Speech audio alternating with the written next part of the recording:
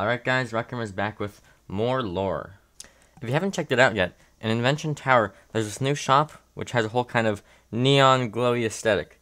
And inside it has a lot of items, including a brand new item, which is an amulet which costs 20,000 tokens, which is the equivalent of basically $40.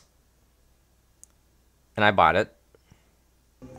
To make it not a complete waste of tokens, the Amulet of Elsewhere, as it's called, opens up a secret room right actually next to the store, which has a computer which goes on about a whole bunch of kind of lore stuff with a character we've seen in the past called S.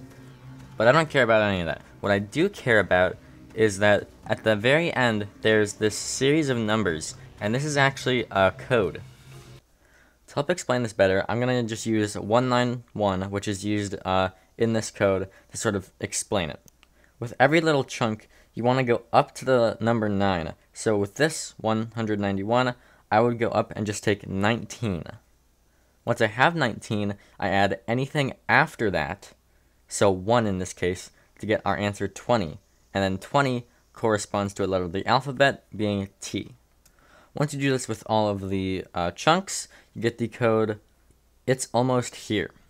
Now, I would assume what this is talking about is that we're going to have another shop thing soon, but there's still mysteries to be uncovered. The amulet says that when going to certain places, it'll unlock secret things. So, are there other places, that activate a portal that you can go through?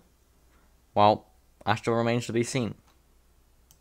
I hope you liked this video. If you guys did, leave a like and subscribe, and I'll see you guys next time, hopefully for some more Rec Room lore.